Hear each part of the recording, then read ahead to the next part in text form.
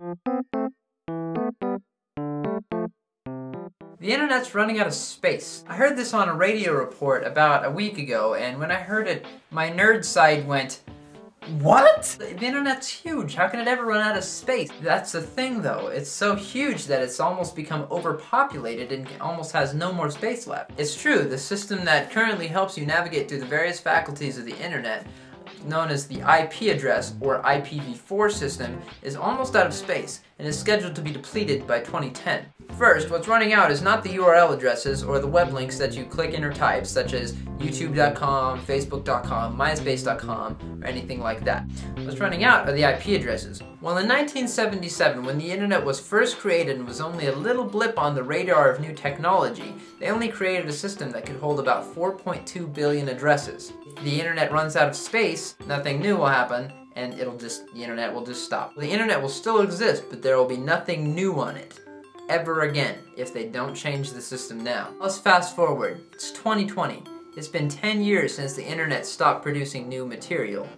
Now, people still have computers and stuff, but nothing new has been on for 10 years. The internet will be completely useless. I mean, it'll be a whole bunch of web pages about Miley Cyrus and MySpace, which has been dead for 10 years, and Facebook, and just nobody will want to use it anymore. They can maybe look up information, but they can't make new information. Do you understand this? So recap.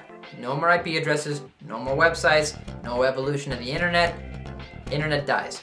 Not a good thing. Capiche? Okay. The old system, the IPv4 system, being the size of, let's say, a golf ball in comparison to the IPv6 system, which is coming out now, and that is the size of the sun.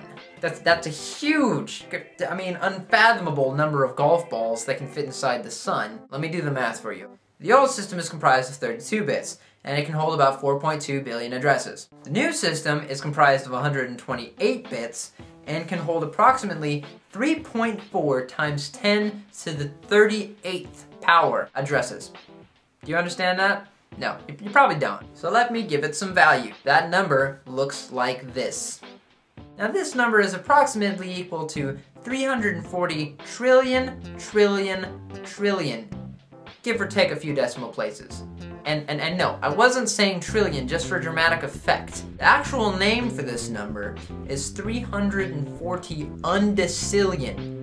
Have you ever even heard of an undecillion? Allow me to try and demonstrate. I divided 340 undecillion by the number of people on Earth to try and see how many websites each person on Earth would be able to create if they really ever wanted to. That number is still this large.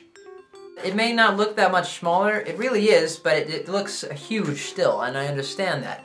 That's 50 octillion websites for every person on Earth. Do the math yourself. It's huge. And so what I did, I thought maybe I can take the number of hairs on a human head times every person on the Earth, and then put that into how many websites for every person's every hair. Now the average number of hairs on a human head is about 100,000. I multiplied that times the number of people on the Earth, 6.8 billion, to try and get some bigger number to try and divide. I still got 500 sextillion. That's like 21 zeros. I can't even find a number of anything that is relatively close to how many websites there are. Basically, think about it like this. There's probably more potential IP addresses in this new system than there are grains of sand on the Earth. Now that your head is turned to mush because I'm pounding all these numbers into your head, just understand that the old system is running out of IP addresses, and the new system is going to create kabajillions more. So basically make as many web pages as you want, people, because this system should be implemented by 2010. And it should not even affect you at all. You shouldn't even notice it happening. This entire subject is probably something you've never even thought about, but it's something that affects our daily lives. If the internet went down because it couldn't create anything new, our lives would be completely affected for probably a year or more until they finally decided to get something new up. The internet is so pivotal in our society. We use it every day. It's on our phones, on our computers. People use it for trade and business and just basic communication. If it's shut down, our society would just go haywire. You know how we went crazy for Y2K? That's basically what would happen if this new system didn't come in. I'd really like to see what some of you think, so please leave me a video response or a comment in the comment section down below telling me what you would do if the internet shut down. So Earth, what would you like for Christmas next year? Wait, you want 340 undecillion IP addresses? Well, you're in luck. They're making a new system just for that. So Merry Christmas.